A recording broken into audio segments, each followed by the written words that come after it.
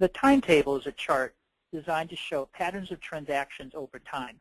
And here we're looking at data for a higher education fundraiser. And the timetable, this chart on the left, shows transactions, communications running from the beginning of July of 2009 through a full year period through the end of June of 2010.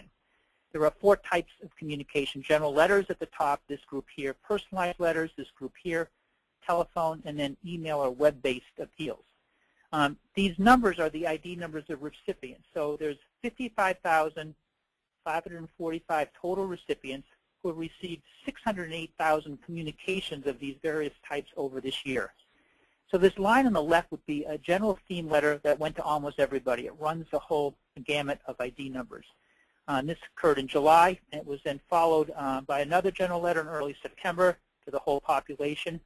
Then as the year progressed, there were themed general letters that went to smaller groups that broke the minds here, followed by a whole cluster of personalized letters to smaller subgroups. Telephone follow-up started in the fall, or ran through Thanksgiving, then took a break and came back a little bit in December, took a break, and then followed up in the winter period into the spring. And then there were web-based appeals that started in late November and went sporadically, picked up heavily in the spring. The bars over here show the dominant type of appeal were these web email-based appeals. You can see that in this touch point chart as well. These are, again, people running from those that had the fewest numbers of touches. Some of them have 1 touch point, to some at the higher end have been touched 22, 23 times over this 1-year period. In the red are the email appeals. So you see that the big pickup here with the people with the high touches are these web-based appeals that tend to occur later in the year. Now let's drill in a bit. There are a series of programs here which these appeals are grouped into. Let's look at a couple. The April appeal has a pattern where there's a general letter at the top which goes to almost everybody, followed up by a series of email follow-up appeals. And you can sort of see that there's a group of people who just get the general letter, the blue, and there's another group that then get the general letter plus 4 to 5 email appeals.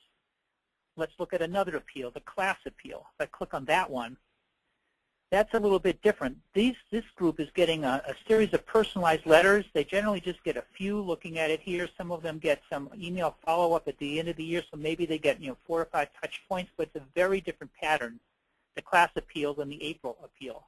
Let's look at one more, homecoming. So the homecoming appeal is different yet again. It's web-based. There's 2 mailings that goes pretty much to everybody, and you can see in this chart almost everybody gets the 2 emails. So quickly, the timetable has shown there's some real differences in these programs and how they use the media over time. Now let's look at the people who have had the fewest touches and the people who have had the most touches and see what that looks like. I take my mouse, I left-click and sweep over the group of people at the top who have had the fewest touches. Let's get rid of everybody else. Well, the first thing that jumps is there's a couple of appeals, the in-memo, that are dominant up there. And if I look at the market segment, what dominates is the 5-year plus consecutive donors are the ones that are touched the least, which is, I guess, not surprising because they're getting communication of different types and they're making a donation and probably then are backed off after that. It looks okay. Now let's go to the bottom of this chart and look at the ones who have been touched 20 to 25 times. We'll select them with the mouse, get rid of everybody else. Let's see what's happening here. Well, this April appeal tends to be going to them, as do some others, the homecoming appeal, and it tends to be the laggards, the lapsed donors and the never givers are the ones getting this.